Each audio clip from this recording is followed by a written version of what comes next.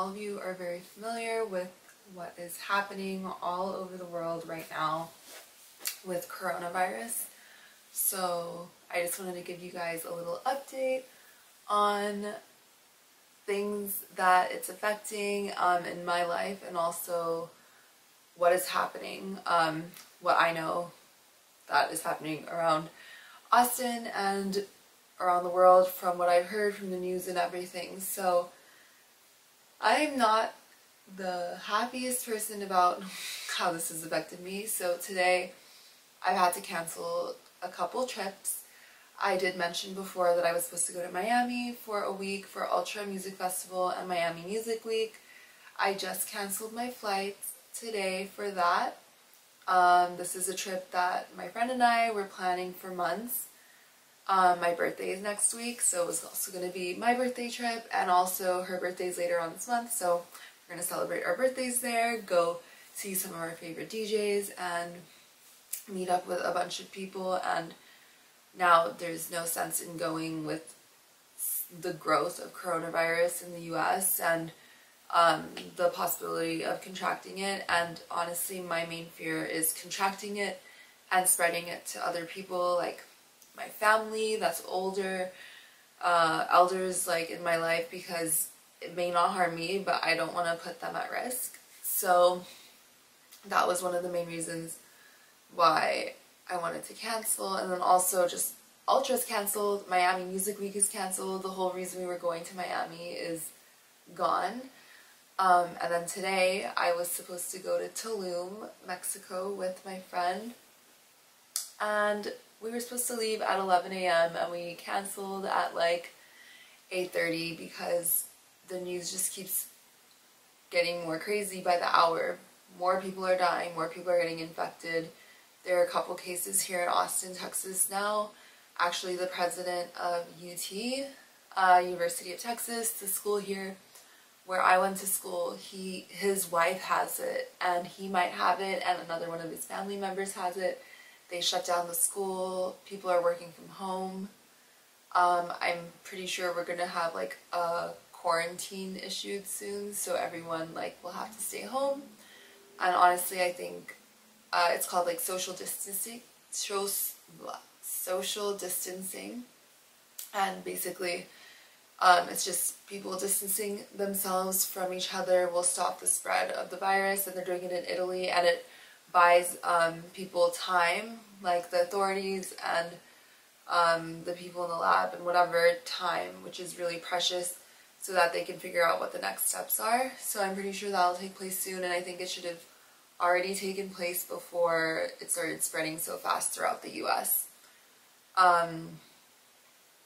And the markets dropped like crazy, and I really advise anyone, if the markets drop again, to buy in, but today they actually went really high. I guess the government pumped in a bunch of money, so the stocks all went up.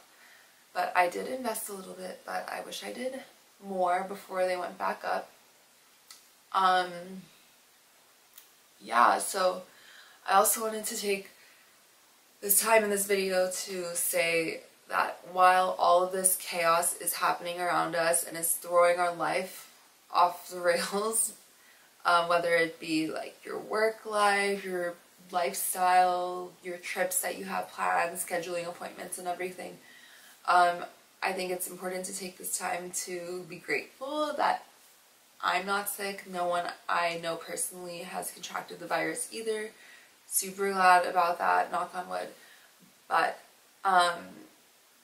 also, like, to slow down your life. I mean, here in the US especially, people are just rushing and busy and just don't take time to like stop ever, and this is kind of forcing us to. It's forcing us to stay home a bit. It's forcing us to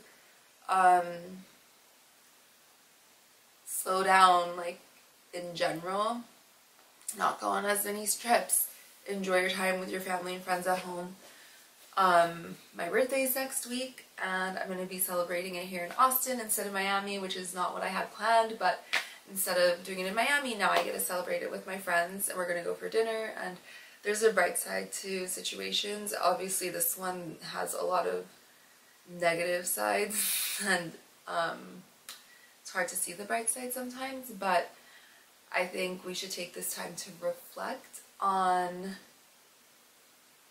everything that we have and what this virus has done to us, but also like take it in stride, do your best to stay safe, don't go out if you don't need to, stay away from large crowds, wash your hands, practice good hygiene, just spend some time alone, spend some time with close friends and family who you know aren't sick, and hopefully you aren't sick, but yeah, just slow down. And I have another video which I filmed actually when this virus just started breaking out about coronavirus and my top tips that you can use to stay safe from contracting the virus, and I'll leave the link for that in the screen and also down below. But just be very careful.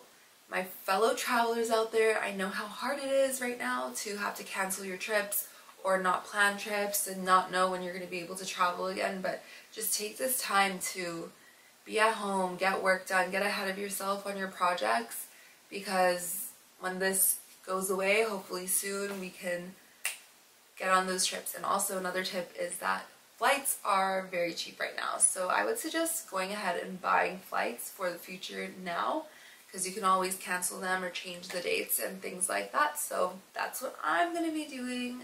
But yeah, I have more Colombia videos coming because I have so much content from that trip still, and I have a couple other exciting videos, San Francisco, and yeah, maybe I'll film another something from Austin, and I also plan on filming a credit card tip video too, so I can teach you guys how you can travel more for less or for free. So stay tuned for that. Don't forget to give this video a big thumbs up and hit subscribe. And if you have any more questions about the coronavirus, safety about it, news, anything like that, please leave me comments below and I will be sure to answer them to the best of my ability in the comment section. So yeah, just stay safe and be healthy and don't travel. I'll talk to you guys.